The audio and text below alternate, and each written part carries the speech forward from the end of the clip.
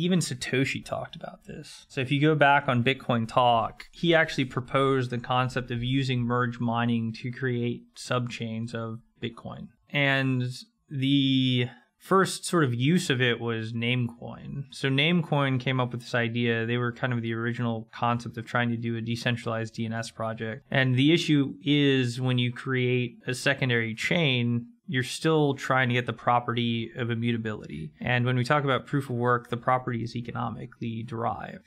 So if I want immutability, my immutability is really only as good as the cost of creating an attack on that immutability, which then goes back to how much resource was disposed in making something immutable, i.e. how much work. So effectively how Namecoin works is you create a Namecoin header, which is valid in Namecoin. But Namecoin also recognizes Bitcoin headers. And Bitcoin headers have an extra data field. So if you construct a Bitcoin header and you then take a Namecoin header and the hash of that header and put it in an extra data field, and then that becomes a valid Bitcoin block, Namecoin recognizes that as a valid block. Namecoin is essentially getting linked into Bitcoin.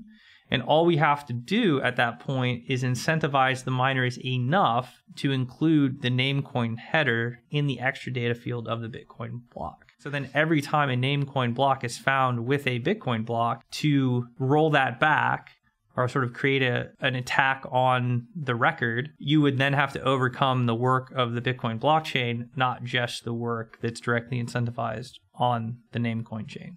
If something happens in Namecoin, Bitcoin doesn't care. That creates a loosely coupled system. So it allows the immutability to advance, but the Bitcoiners aren't actually guaranteeing what's going on in Namecoin because they have no real responsibility for it. So now if we create a closely coupled protocol, you can enhance what that is beyond just creating an immutable reference for the subordinate blockchain, but you're actually creating a cross-chain protocol that's validating each other. So the protocol's the same in every scenario. So specifically in Quai, then we have a hierarchy. So it's a pyramid-shaped thing. We have a prime blockchain, we have region blockchains, and we have zone blockchains.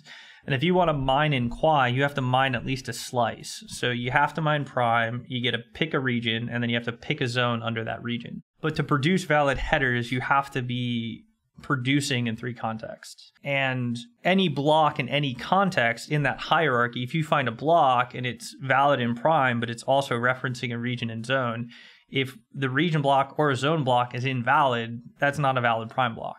So all your peers will then reject it. So that's how we get a closely coupled system.